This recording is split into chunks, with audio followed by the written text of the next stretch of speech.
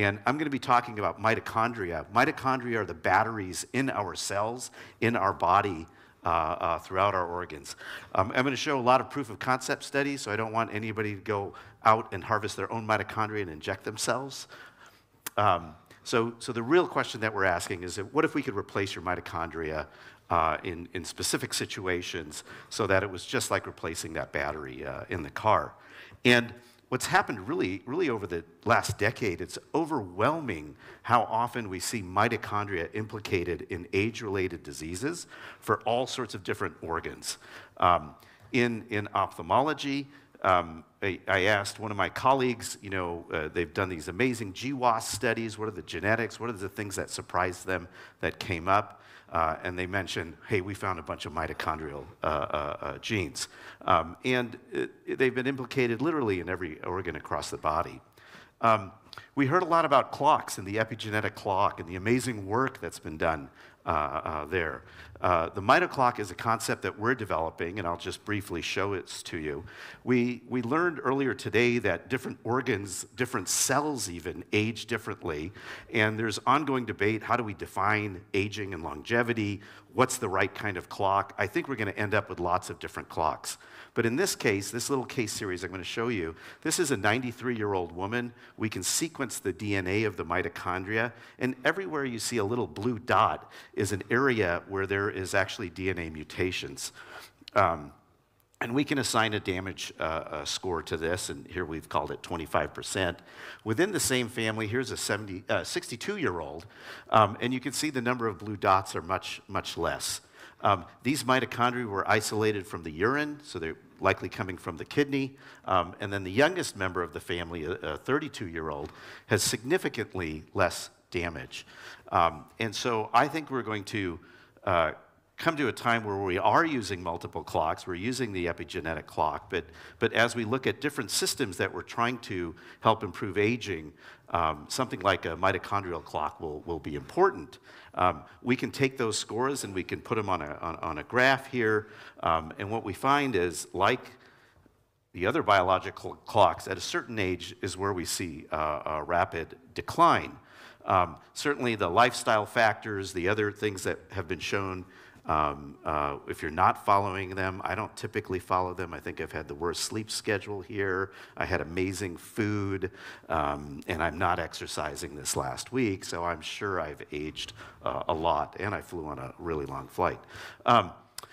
So this is one aspect that we think could be an important contributor to aging, and the aspirational goal of our company for Mitrix is, can we adjust this clock by boosting patients and people in specific conditions by periodically boosting the mitochondria. So, our bias, of course, is that mitochondria is a foundational cause of human aging. There's lots of data that the mitochondria function declines as we get older, and this dysfunction is a big part of aging. There's a number of mechanisms that we heard about: cell senescence, reactive oxygen species, but if you don't have that battery to run your cells, you're going to run into issues. What's interesting is that humans seem to be more dependent on this than some of our other models of aging, like worms and mice, and I'll come back to that in a little bit. Now, there's an amazing phenomena that was identified long after I went to medical school, and I kind of had to do a double take on this, is that mitochondrial transplantation is kind of happening naturally inside our bodies. So stem cells and cells release extracellular vesicles, little pockets of lipid, in the bloodstream, and different cells are exchanging mitochondria all the time. This is not something that we identified, but in the blood system, these mitochondria are going to different cells that may need that cell. In the image on the left, you see a person getting a blood transfusion, and one could imagine performing a mitochondrial transfusion here. This was described and fairly well established by our colleagues at Harvard, And now there's lots of work showing that even within the brain, different kinds of brain cells exchange mitochondria between themselves. There is some kind of natural process. Not all the mechanisms are fully understood. And then it was mentioned a little bit earlier today about using mitochondria exchange and transplantation in and around heart tissue that gets damaged. So let me tell you a little bit about mitlets. So when platelets are activated in the blood or they get old, they release lots of extracellular vesicles, and these extracellular vesicles contain mitochondria. These mitochondria can, as I just showed, can be exchanged to the other surrounding cells. And they're constantly developing these and delivering these mitochondria. And what Mitrix has done is to collect platelets from a transfusion center and has developed a process to extract the mitlets from there. With the idea that I just showed a moment ago that these mitlets themselves could be put into a transfusion. And in fact, when people are doing blood transfusions, they're probably also including mitlets during those cases. So back to the Honda minivan, our mitlets, these are the tiny little battery packs that already exist in us that decline with aging, and there's an opportunity here to address different conditions and aging with them. And this is a relatively recent study showing that in humans, as we get older, the mitochondrial DNA content in these extracellular vesicles will undergo decline. So another alternative approach to making mitlets, harvesting mitlets, and really something that you can scale up is a bioreactor. And this is something that we're borrowing from our colleagues who have been developing cell therapeutics. So it's possible that what Mitrix has done is to take stem cells, which have young mitochondria inside them, grow them in a bioreactor where we can grow them at a very high scale, expand those stem cells, and then I'm going to show you that there's ways to kind of manipulate them. And here we can make lots of them, and again, package them for storage and transport. This is another cartoon, and on the far left corner, one of the cool things that we can do is when we're actually growing them up in our bioreactor, is we can coat those mitochondria with specific biomolecules that actually will make those mitlets selective for different tissues and different kinds of cells. And then we can, again, grow these at a very high scale. So let me start with one of the examples in proof of concept studies. So as physicians, we all know that if we have a very elderly patient who comes in with an infection, their chances of surviving that infection, the intensity of that infection that has on them is going to be much more severe than if we have a young patient, and there's lots of different data, just showing some here. Now, the idea that we wanted to test was whether if we could take an older person suffering from an infection, give them young mitochondria, could we actually reverse their aging of their white blood cells to make them respond like a young person? And we turned to our friendly model, the mouse, as a proof of concept here. So one of the things we have is we have fluorescent mitochondria, which are really cool. So we can follow the mitochondria that we deliver to an animal or a cell. In the right, we're showing after injection of the mitlets, the fluorescent mitochondria, we can see that they get taken up by the white blood cells. On the right, you're right, number 2, we have a sepsis model. So sepsis is a condition where the blood is infected. And once the blood is infected, that infection can go all over the place. The survival rates are very low. And in this experiment, what we did is we took young mitochondria and transfused it into a 13-month-old mouse, which is a very old mouse. And the graph is showing that normally, with the black dots and the black line, the mouse will die within a day. But transfusing young mitochondria that get taken up by the white blood cells allows it to survive. With COVID, we learned a lot about the cytokine storm. And so different kinds of infection It's not the infectious organism that's killing us, but it's our own immune response that's overreacting and stays at a very high level. In an H1N1 infectious model in a mouse on that lower panel, what we're showing is that if we give an old mouse a transfusion of these young mitlets, we can actually reduce the cytokine storm and the cytokines released there. This is another proof of concept. We've heard about neurodegeneration, Alzheimer's, biggest kind of major issue affecting elderly. Here we're performing a similar experiment. This has been published, so I'll just show a brief figure from that. We've taken 1-month-old mitlets from 1-month-old mice, transfused them into elderly mice, and the panel in the middle with all the black spots is showing a protein complex that's in our hippocampus of our brain. This is important for how those cells function, how they form memories. And here that we can show that we can actually regenerate that protein complex. And there's some really interesting data that mitochondria also will actually cross the blood-brain barrier for things. This is another proof of concept. This is we've loaded up an old mice with mitochondrial injections, mitochondria that are actually isolated from the liver, and we can take a look at how it grows fur, how that regrowth of fur takes place, and the grip strength. And this was exciting to me because on a daily basis, my 17-year-old son tells me how much hair I'm losing in the back of my head and how weak I am. So this is some work from my own lab, and this is a different kind of clock. So we heard again about epigenetic clocks, mitochondrial clocks. So we do have tissues, and this is from the eye, where we can't sample DNA. So you can't stick something into the eye, sample the DNA, and the cells aren't releasing much of it. And the eyeball is sort of an enclosed system like some of our different organs, and molecules made in and around the eye are heavily diluted when they go out to the blood. So what we did was collect fluid from inside the human eye.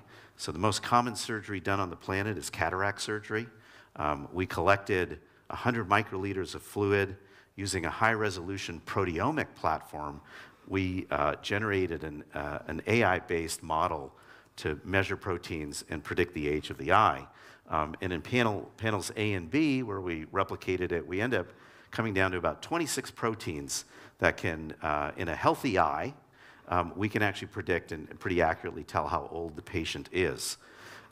We then took a number of diseases, including diabetes, different stages of diabetes, proliferative diabetes, where there's actually bleeding inside the eye, uveitis, which is an autoimmune condition. You have overactive inflammation inside the eye, and some of our genetic diseases of the eye, retinitis pigmentosa.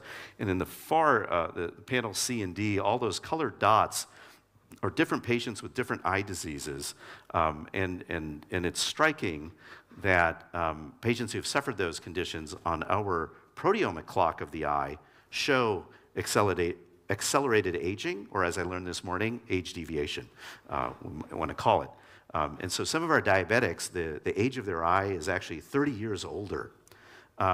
Interestingly enough, several of those patients have actually been treated for their disease. They're not bleeding inside the eye, they have their inflammation controlled, but there seems to be, in this instance, a permanent hit where the eye is showing biomarkers of aging that are elevated.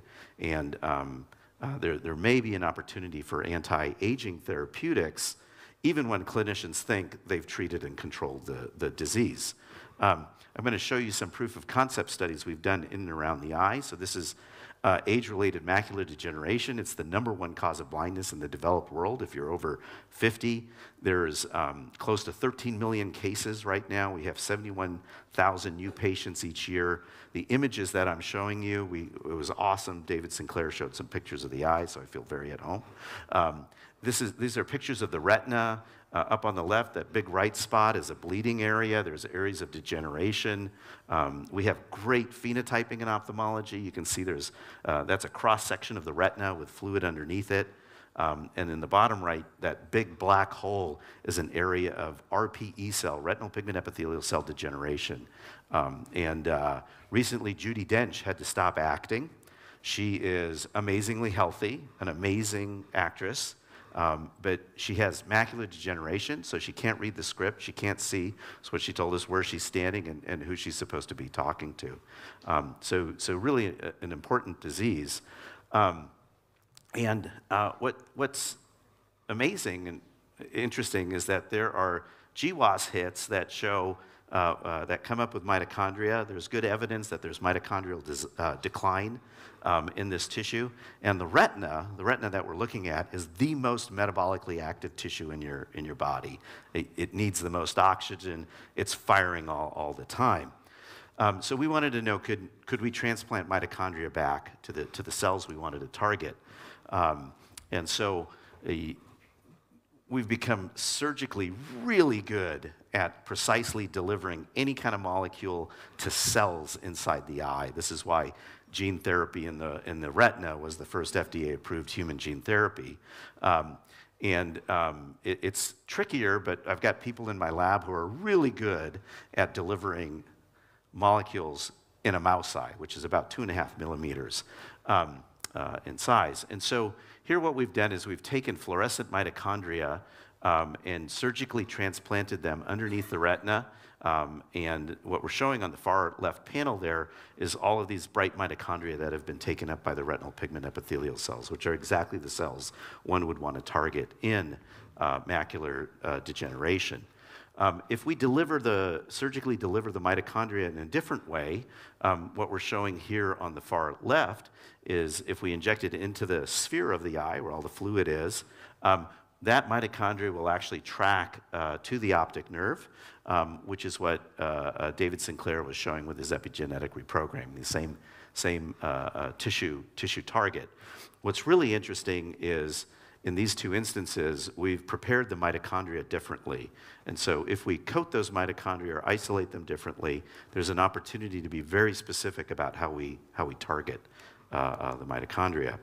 So these are Matrix's 4 most critical mitochondrial areas: the immune system, where we think intravenous injections of mitlets can restore youth, particularly in infections like sepsis, in the retina, which I've shown, where we can precisely surgically deliver and target specific cells throughout the eye and address causes of blindness, the skin, and then the brain. We had a talk earlier today in discussion about how does this get financed, how do we convince the FDA, and I'm of the mind that one of the fastest ways to longevity therapies is to accept the FDA, to go after disease causes, disease therapeutics that are linked to aging. Aubrey mentioned, I think it was Aubrey who mentioned the orphan disease model.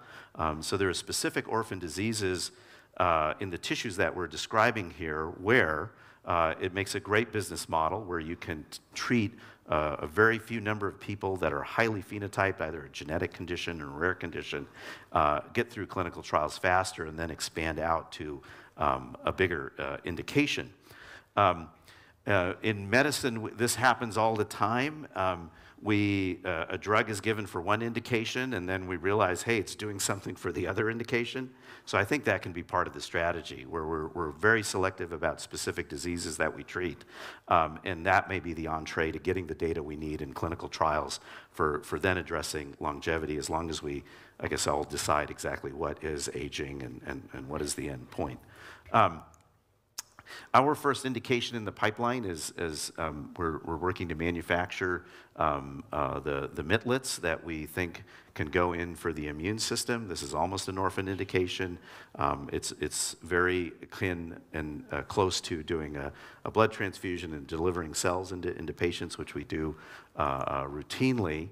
And as I mentioned earlier, we think this is going to translate pretty well into humans, just because the mitochondrial damage that we see in patients as they age and in their immune system is more significant than we see in mice in some of the models that we've used.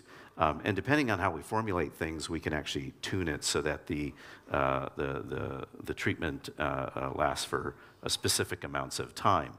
As you know, because of course we've done some prior interviews and talked about mitochondria. That's our work is in mitochondrial transplantation, and specifically what I'm now calling mitochondrial restoration, which I think is the most accurate term. The target is to treat astronauts. However, the initial first 4 trial people are just volunteers, right? Who basically said, we're willing to volunteer to try this before we take it to the astronauts. Okay. Good. But the astronauts are our target for treatment. Yeah. Once again, as we age, our mitochondria become damaged and we lose them. And we lose as much as, I think, 30 or 40% of our mitochondrial DNA by the time we're in our, let's say, our 80s. Okay. Right. And that means less energy. That's what causes aging. So our solution is very simple. We're just going to fill you back up. If you've lost 40% of your functioning mitochondria in your body, we're just going to fill it back up again. So if your body right now has a mixture of functional and dysfunctional, it's really black. I think it's really black and white. And so as you age, you have more and more dysfunctional and less functional. So it's a ratio. Okay. Yeah. It's almost like shades of gray. And so what we're trying to do is push that ratio back towards the younger state, which means we're just putting in more functional mitochondria. Okay. Right now in the animal tests we're doing, which are mostly in mice, we're finding that we've gotten up to the point where we can put in about, a quarter to 0.5% of the body's mitochondria per treatment. Okay. Which is a huge amount, by the way. And this is what we've been working on for the past 3 years, is figuring out how to get more in there. Okay. Yeah. So you figure I want to get anywhere from 2 to 10% boost. We don't know yet what's going to have the beneficial effect. There'll be a certain threshold where you will suddenly have more energy. And when you have more energy, your cells have more energy, which means that they can do their jobs, which means they can dispose of waste products. Your neurons have more energy. Your muscle has more energy. Okay. Right. And we don't know yet if that will cause, we've seen in animals that it has caused reversal of aging phenotypes. We've seen muscles grow. We've seen them get stronger. We've seen their cognitive processes improve. We've seen their immune systems dramatically improve. So I'm hoping that'll happen in human beings. Good question. We're going to start with something very, very, very slow and simple, which would be skin injections, almost like allergy injections, because we want to see. I mean, if we inject in the skin, are we going to see damage? Are we going to see blisters? I mean, these are all things that you do to make sure it's safe. And then we'll slowly progress that to bigger and bigger and bigger. And eventually we would like to, the goal is to do systemic injections. And a key part of using human volunteers, we want to know what it feels like. And that's something that, and this is a problem with animal trials. They can't tell you what it feels like. Right. And that's very important. Okay. First of all, you talked about doing PRP therapy. Well, PRP therapy is mitochondrial therapy. Okay. Right. In my perspective, because platelets are one of the biggest sources of mitochondrial transfer in the body. So when you're taking platelets out of your blood and injecting them, let's say, into a joint, you're literally moving your mitochondria over into some place you're trying to heal. Okay. Same thing with stem cell therapy. Stem cells are primarily mitochondrial donators. So when the people fly off to Panama or Thailand or wherever to get stem cell therapy, they're getting a mitochondrial therapy. So that's what I'm saying is this is nowhere near as new as it sounds. The difference is that what we've done is we've identified the piece of that puzzle that is the critical part. And then we're amplifying it dramatically. And we're doing much. It's not enough to take it out of your blood and put it back over there because you're not really changing anything. You're just moving it. We're talking about increasing. Okay. Correct. And there's actually, it is quite simple in theory. In reality, there's a lot of very tricky, incredibly tricky biology going on. And that's what we've been researching at our labs. But yes, we grow it in a bioreactor, and it is literally a stem cell bioreactor. Mitochondria don't grow by themselves. They have to be grown inside cells. Yeah. So we grow stem cells in a big bioreactor. We pull them out. We extract the mitochondria. We put them in a coating or some kind of carrier. And then we either inject them under your skin or into your intravenous. And we've talked about doing it into the eye. There's all kinds of ways to get them into the body. Let's talk then about the trials, because I noted that you were maybe going to be performing the trials either in Japan or perhaps leading regenerative medicine clinics that are, let's call them offshore, right? So, I mean, are you in discussion with regulators in Japan on this? We are just starting that process. Yes, we have hired, one of our people, one of our executives actually has a huge amount of experience doing that. We've talked to some teams in Japan. There are universities who are interested in jumping in. So it's actually quite doable. A lot of stem cell companies go to Japan. It is extremely rigorous science. It's very well done. They have excellent facilities. So the reason we chose Japan is that in Japan, if you get through what's called phase 1 tests, which are the safety tests, they have a process there which is sophisticated and takes some effort to use. But they do have a process where you can start basically treating patients, and that the patients will do self-reporting of the results onto some kind of website, and then it's more of kind of a crowdsourced approach to the regulatory question of efficacy. Okay. So we do safety very, very carefully, but once it's proven safe, then they say, okay, well, you can try it for all kinds of things, and let's see what works. I mean, there's a lot of good medical facilities all over the world, and it's not that we don't want to do this in the United States. It's just that the United States right now it's a struggle to get through some of these early phases, and it's also a very, very big market, and we also are cognizant of the fact that it's going to take time to scale this up. Yep. To us, younger is that you're fundamentally changing their cellular and genetic structure and moving it backwards 30 years, which is right. So absolutely, we're going to have tremendous amounts of data tracking. And I want to mention, by the way, that one of our main advisors is probably the leading authority in the world on doing that kind of high-level, massive tracking of the body's systems. And this is another reason why we want to work with astronauts. Because astronauts that's exactly what they've done. They send them up into space and they look at their physical condition when they return. There was a case where they took two twins. One went into space and the other one didn't, and they did the twin study. So we'll be doing a huge amount of measurement. We've talked about this at great length, and we became very clear on the fact that doing primate studies, for example, it actually doesn't help us because human beings are so different from other animals. Every animal is tremendously different. Mice don't age like anybody else, right? So we do all these mouse studies, but what good does it do us? Because they're different. So you could do mouse studies for the next 15 years. You're still at a certain point, you have no choice but to go into humans, and you're going to have to start from scratch anyway. Okay. And so, doing primates is ethically, there's a lot of problems with that. It's incredibly expensive. They don't tell us a lot of the things we know. They won't be able to tell us. And I also want to point out mitochondrial transplants already being used in humans already. Yep. It's just not being used for aging. It's being used for other rare diseases. So it's not like we will be the first by any means to do it in human beings. Other people have already done that. Mitochondria have an advanced accelerated healing property. So if I could smear mitochondria on a burn on my arm, what the early research has shown is that can cause rapid healing.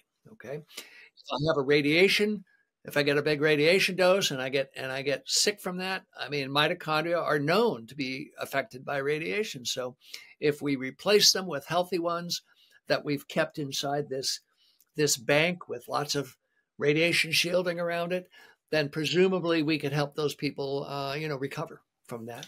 So from our perspective, from the mitochondrial perspective, the healing and aging are actually two sides of the same coin. Okay. I've always thought that.